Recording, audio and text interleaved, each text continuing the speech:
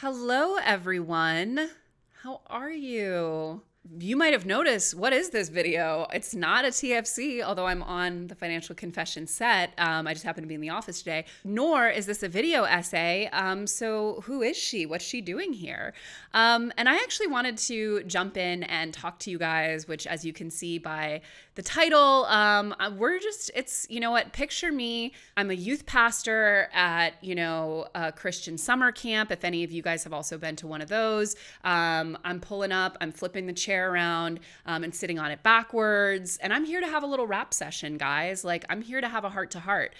Shout out Young Life. Some of you guys who follow me on social media might have seen that I posted a little open letter kind of talking about some tough experiences that I had in 2023. You can see it here. I will also link to it down below if you prefer to read, but we're going to basically cover most of what I covered in that letter. But basically, your queen, Chelsea Fagan, had herself a little bit of a mentee bee late last year, a little breakdown, little baby breakdown. I am someone, as you might know if you are an OG TFD watcher, I'm actually diagnosed with generalized anxiety disorder.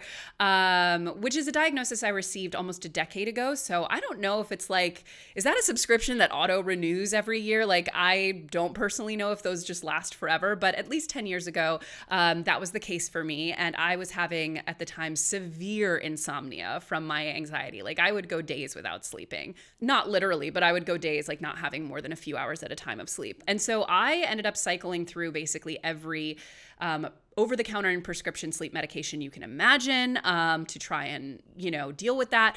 And I ended up finding the right one for me over some trial and error. And I ended up, after about, a little over a year of, really important lifestyle changes, personal and professional changes, I ended up being able to wean myself off of that medication. And for the past, I would say 8 years, I've generally been in a really good mental health space.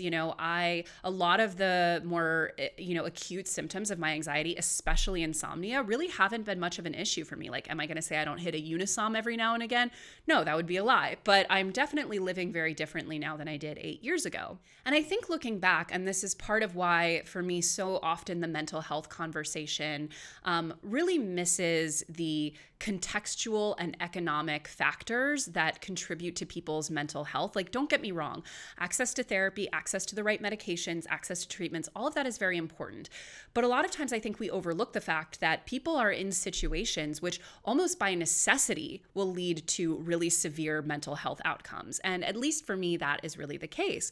For the 8 years that I was doing really well from a mental health perspective, and this is not to say that things were perfect, right? Like, I had definitely periods of high stress, I had bad things happen, all of that. But it was mostly very manageable with lifestyle changes. But I, in the past year, dealt with a level of professional stress that was so far beyond what I had ever dealt with in the 8-ish years prior, basically since starting TFD. And that sent my anxiety into a tailspin to the point that I had such a severe panic attack that I called one of those I don't know. So for those of you who live in New York City, I feel like there's always some medical startup that's covered the subway in advertising of little cartoon dancing pills. And it's Zoom and you'll get a therapist in just 10 minutes or whatever.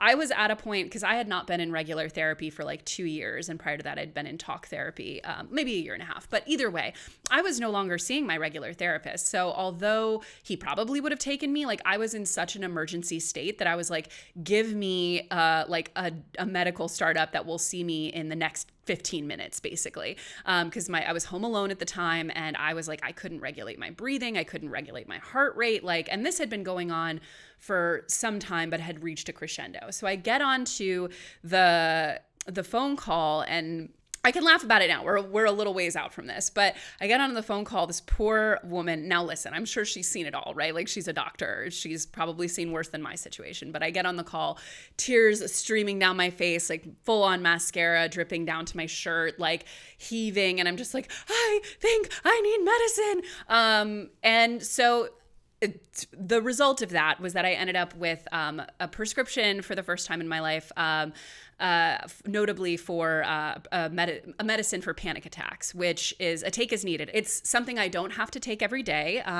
I have actually only taken these medications twice because they're basically like being hit with a tranquilizer dart, essentially. You're like, an elephant in an enclosure who's gone a little wild. It just gets, the dart in your trunk or whatever, in your leg. So I've only actually ended up taking it twice, but I carry this medication around with me everywhere I go. I'm like always shaking it like a maraca just to make sure I have it. It's become my comfort blanket to know that I have that if things get really bad. But I'm telling you this story because the reason my anxiety went off such a crazy cliff in 2023 is because we had a really difficult year at TFD financially. We still ended the year. I mean, we're a 7-figure business, right? That's important to be transparent about.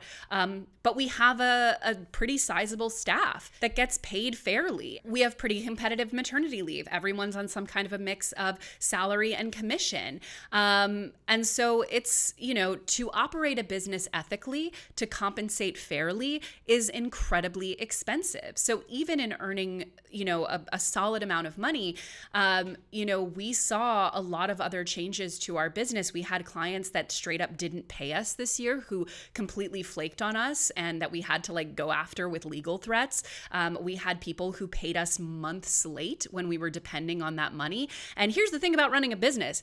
It doesn't matter if your clients pay you months late. You still have to pay people on your end, even if you don't have that money in the bank. We saw, for example, the events has always been a huge part of what we do. And pre-pandemic, it was almost all in person. Then the pandemic happened and everyone wanted to go to digital events. And now we see that there's a mix that's needed, and neither one is really the sure bet that both of them used to be. So hugely fluctuating year for us financially. And then on top of it, we're still very much in a pandemic and in a recession, and there are huge ways in which that impacts small businesses. But the government went from being like, here's, some help to get you through the year, and thanks for not laying anyone off. Like we got our employee retention credit for, not laying anyone off during the pandemic. But the PPP loan, all of the government aid, it's like, bye girl, you're on your own. Glad we're out of the pandemic now. Spoiler alert, we're very much not. So for small businesses all over the country, it is just an absolutely brutal time where we are caught between a situation where the effects of this pandemic and the recession are still very much going on, but our government is treating it like it's over. And, as a result, everyone in our company had to take pay cuts. Luckily, we were able to keep it to 10% for non-partners, but that's a humongous sacrifice. The partners obviously took on more of a burden. I myself just didn't take any salary of any kind for months on end, for probably not half the year, but close to it. And then my husband and I personally loaned a substantial amount of money to the company to make sure that we could cover our costs while we waited to get paid, because access to just free working capital right now as a business, the kinds of money that in better economic times can be really easy to access and most companies depend on to manage their cash flow, because often you have to pay people before you get paid. That's gotten really expensive and hard to access. So, it was either that or get stuck in a cycle of really predatory lending. And I say all of this being kind of on the other side of it. Last year was really hard. We've made a lot of changes and seen a lot of important growth going into 2024. We have a really solid plan for this year, and things are a lot better. But for me, on a mental and personal level, I look back at, I say this not just to be really transparent about the finances of running a company. This is our 10th year in business, and people in general, but especially entrepreneurs, especially people who are living under the unforgiving regime of hustle and entrepreneur culture, we have a tendency to really show the highlight reel. And there's a real reason for that, right? Like as a business, you never want to seem like you're in a bad position. That can affect, your clients. That can affect, the value of your business. That can have a real impact on the, tangible value of the company. So you are very incentivized to share the good news and not be so open about the bad. But I do feel like it's really important to share the bad. But also kind of beyond that, part of that kind of like hustle entrepreneur bullshit is that for me personally, I'm the CEO. I'm also the majority owner of the company. I do have partners, but I am the majority owner, and I'm the face of a lot of what we do. So from my mental health perspective, a huge part of the reason why I broke down as badly as I did during those stressful times was because I didn't even realize, like, I do other things, right? Like, I have a lot of hobbies. I have, I did my romance novel last year. I have other projects I work on. But I still had a huge part of my personal worth, my self-worth, and my self-image wrapped up in being not just a successful CEO on my own terms, because, like, honey, I wasn't even getting paid. So, like, I was, like, not personally killing it on a personal level, but also, like, to fail publicly, to let anyone down that depends on this job. Like, we have parents on the team, we have people, like, most of our staff has been with us for years and years. Like, that pressure of, like, I can't fail myself, I can't fail all the people who follow this community, who are part of what we've built, I can't fail the staff. Like, that amount of pressure that I put on myself, like, it was, like, completely unsustainable mentally. Like, there were days when I was like, I'm throwing my laptop in the river and checking into a mental hospital, because this is just not sustainable. And I think, especially as it pertains, and I think this applies to so many different types of work, but this is something that I think a lot of us deal with, is finding the healthy balance between caring about something, working hard, doing your best, giving it as much as you can to the degree that you should give it, that it's not worth doing something if you're not going to put real effort into it. But there's a big difference between that and things that are out of your control. So much of our professional lives, whether you are an employee or you are an entrepreneur or you're a freelancer or whatever you're doing, so much of our professional lives is totally out of our control.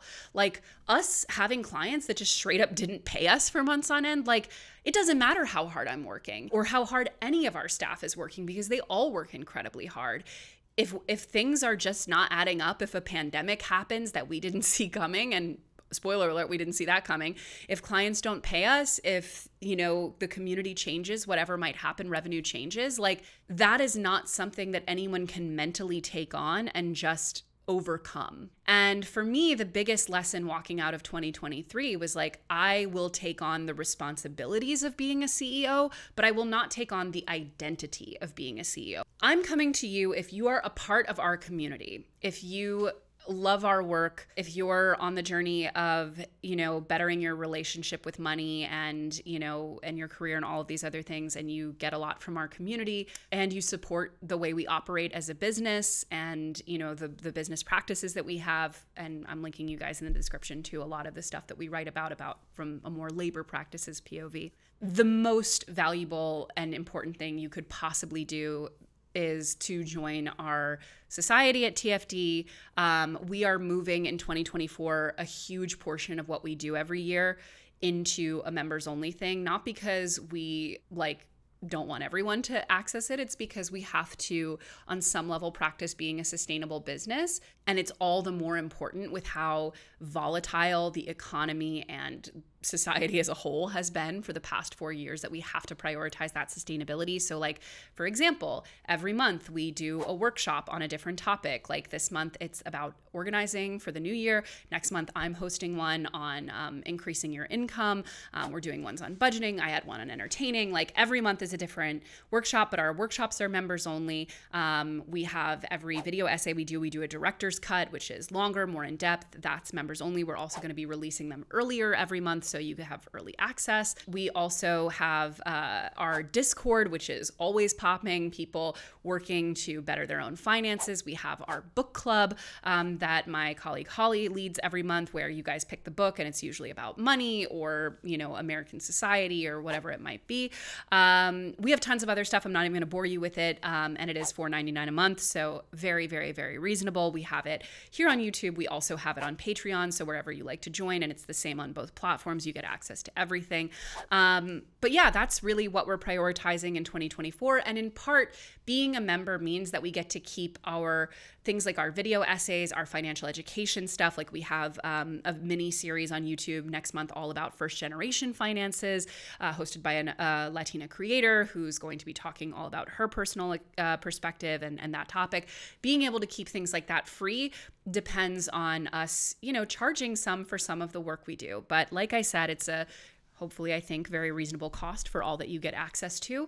And more importantly, it just really helps us be a sustainable business. If you can't afford to join or don't want to, that's totally fine too. But I wanted to make this video going into 2024 to just really be transparent with you guys about where we are. Like I have been, ironically, and it's not even ironic, right? Like I think my body was just like, skirt. Like I got, shortly after reaching my little breakdown, I ended up, I had already canceled my holiday travel because I just I was like, I can't in-laws? No, I'm kidding. I'm kidding. I love my in-laws, but they don't speak English, so they'll never know I said that. But no, we had canceled our holiday travel. We had pared down all of our plans because we were like, I can't deal with this right now. And then lo and behold, I got COVID and ended up in bed for a week and a half. And then my husband got sick, and then it was just basically for the past month while everyone was partying for Christmas, I was just in my pajamas convalescing, and on a forced sort of meditative retreat. And then I ended up going away for a few days with a friend for kind of a little bit of R&R. So either way, I've, been really prioritizing making the changes that I need to be able to manage running the business with the, stress that it entails. I'm being on medication of any kind. There's absolutely no shame in it. It was a little bit emotional for me to to walk my ass down to Duane Reade and get my prescription filled for the first time in so long, because I felt like I had been really, I felt like I was a guy on a men's oriented podcast where I was like, all you need to do is X, Y, and Z, and you will be able to overcome any mental health problem.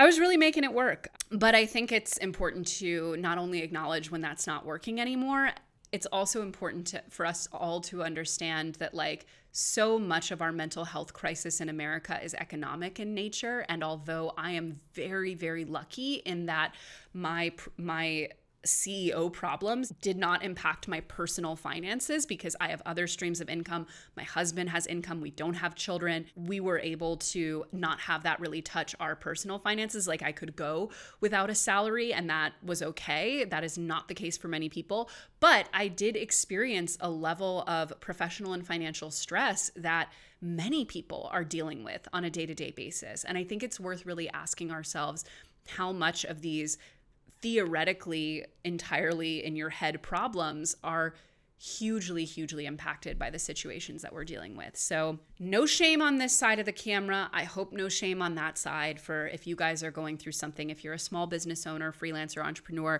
and you've had a really rough couple years, really rough 2023, right there with you. It is totally normal. If you have, as a result of financial stress, been dealing with some mental health issues, I get you. I was right there with you, and I know how hard it is. And like I said, if you have loved this community, if you like what we do and would like to help us build an even more sustainable business and help us keep our financial education as free as possible, please become a member of our society. Everything you need is down below the video.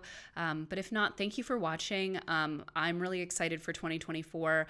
I am that girl in this cartoon. We are walking up the steps. My backpack is full of only good stuff. I'm leaving that trash in 2023. Onward and upward, I say. I'll see you very soon for our video essay this month. Bye, guys.